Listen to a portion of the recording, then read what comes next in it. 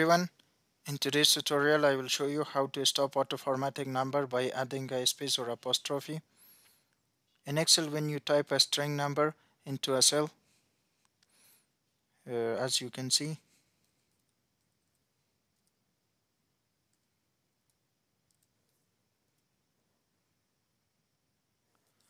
or you type,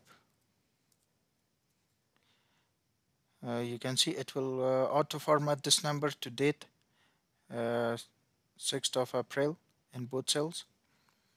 Sometimes you may think this auto formatting is annoying, but in this tutorial I will tell you how to stop auto formatting numbers to date in Excel.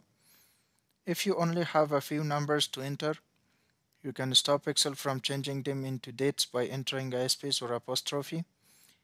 Before you enter the number data, type a space into the cell, then following the number data,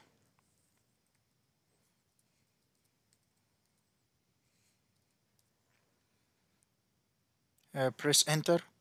If you type the space before data, the space will be retained after pressing the enter button. And if you type the apostrophe, the cell format will be converted to text format, and the apostrophe will disappear when you press enter button, as you can see.